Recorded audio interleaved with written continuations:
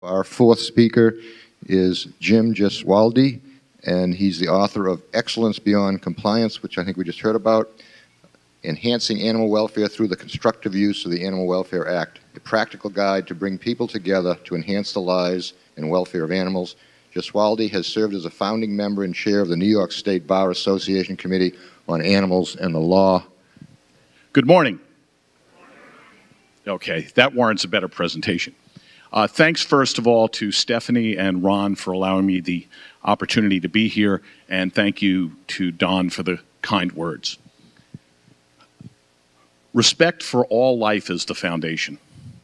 As Emmett Fox said, life is consciousness, and all of us in this room are at different states of consciousness in our journey in dealing with animals and in our journey in terms of our own personal lives. And I think it's important that we bear that in mind. And respect for all life is the foundation. And by that I mean to extend that to human life as well as non-human life. So that in our discourse on preaching greater compassion, dignity, and respect for animals, if we practice that towards each other, we're more likely to be successful. Advancing zoo animal welfare policy. Pretty basic stuff for the experts here in this room. First and foremost, in my opinion, after 25 years of practicing animal law and being fortunate to be involved with the zoological community, it is the key to the sustainability of the zoological community as it exists today. If animal welfare isn't priority number one, or I think as Keith Winston put it yesterday, responsibility number one, there is no future, because you won't maintain the goodwill of the public. In part, as Mr. Owen pointed out this morning, because of how our society and culture has evolved, because of even more so the animals that share our homes and consider to be members of our families. In addition, without good to great, if not outstanding animal welfare, how do we have the moral authority to act in congruence with our loftier missions in terms of conservation and humane education, and research and furtherance both of conservation and animal welfare? And quite frankly, it's just the right thing to do. That's always a great closing argument for a lawyer. It's just the right thing to do. Here, the Animal Welfare Act in the United States, I'm using this because it's what I'm most familiar with. I understand that the U.S. Animal Welfare Act is not necessarily the best, but it is a good representation of a limited but still a federal national animal welfare policy, limited to certain activities such as research, commercial breeding, exhibition, and to certain species, primarily mammals. The important overlay of accreditation, which Don spoke about this morning, Deb Luke spoke about masterfully yesterday in terms of what that can offer. And then my experiences. As a lawyer, most of the time I get involved is at the back end.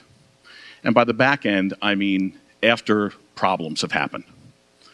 And I'm not a litigator, I'm not really a defense lawyer, but people call me for help.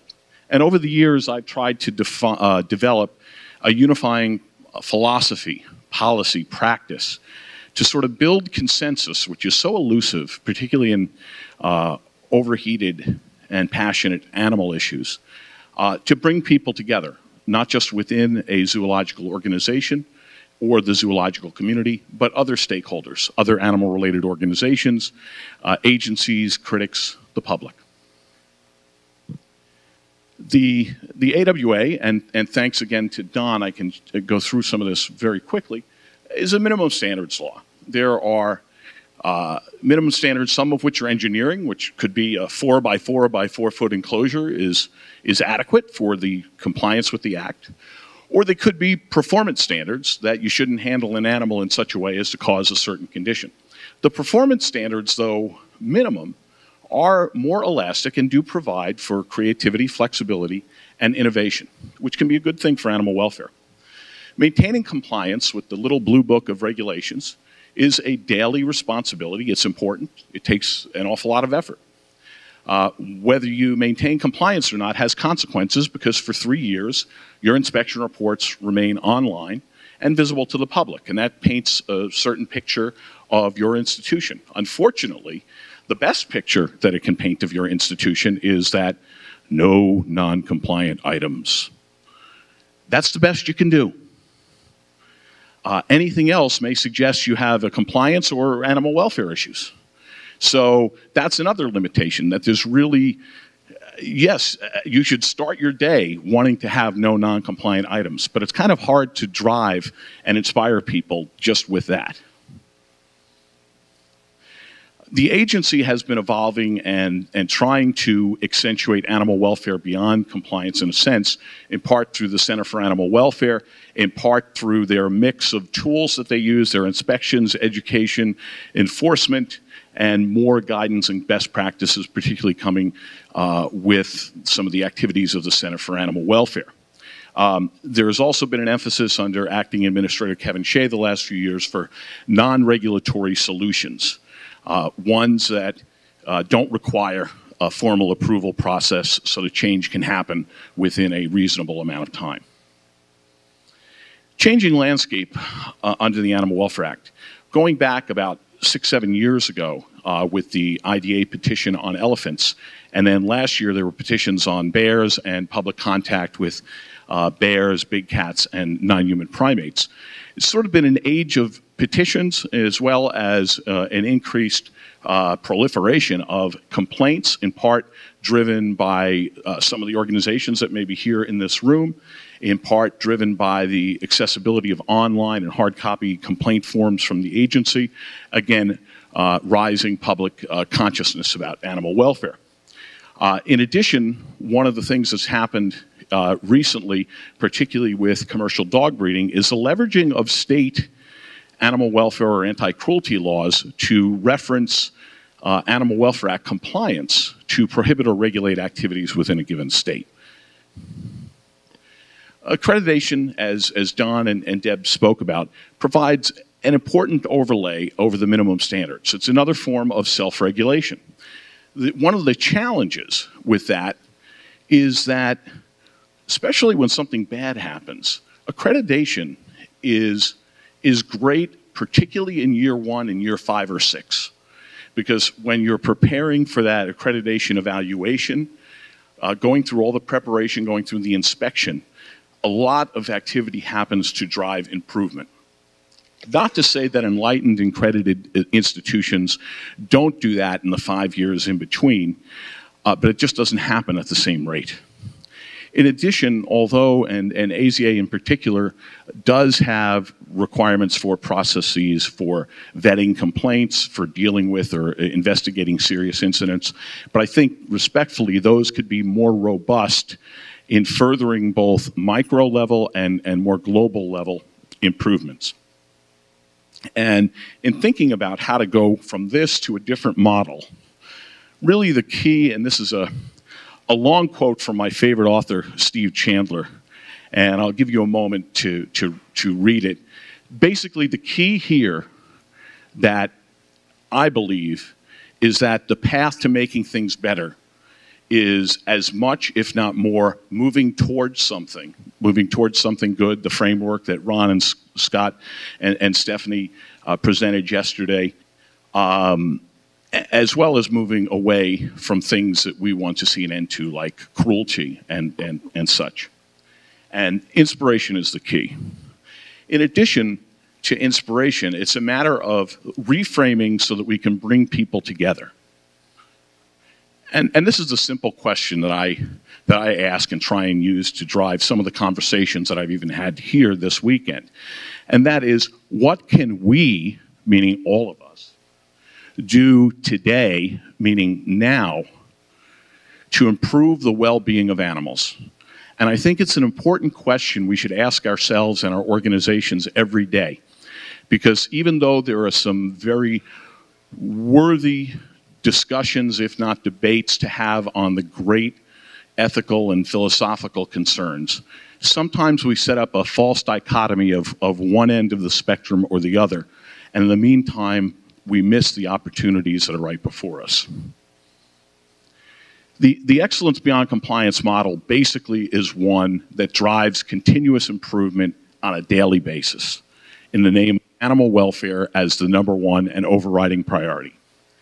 It's meant to be constructive, positive, empowering, and that is true for all stakeholders from the zoo outside.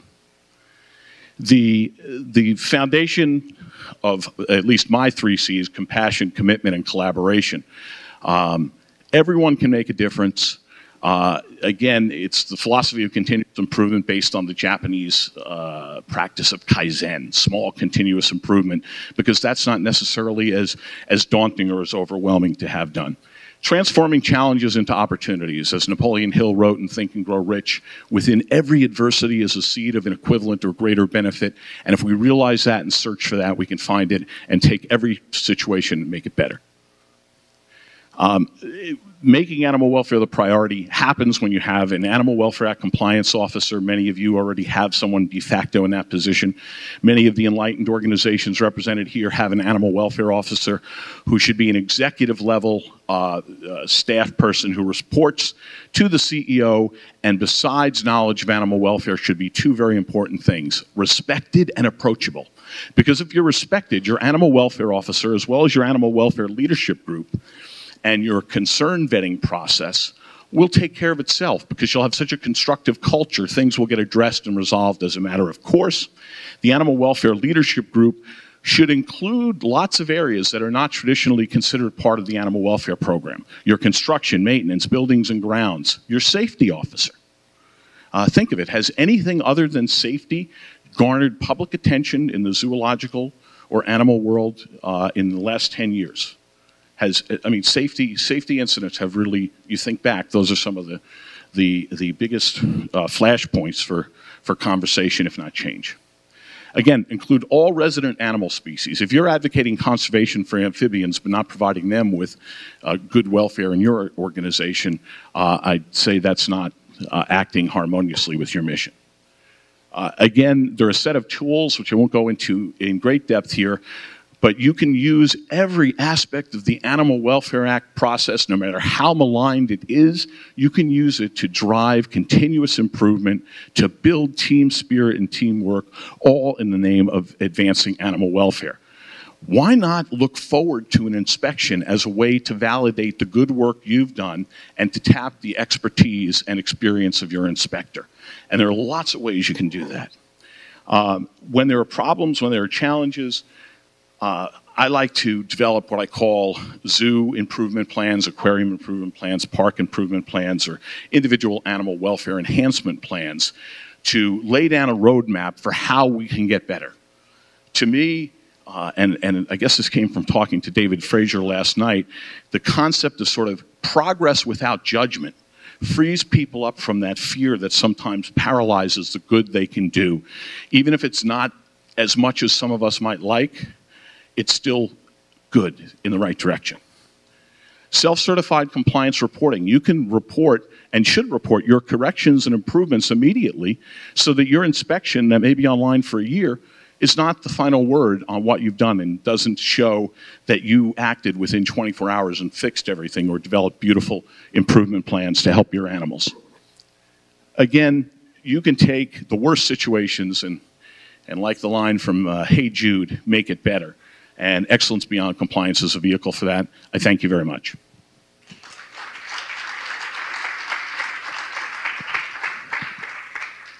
We have a couple of minutes for questions for Jim. Andrew? Yeah, I've been involved in the Animal Welfare Act since '78 and the enforced or self-regulation that it requires.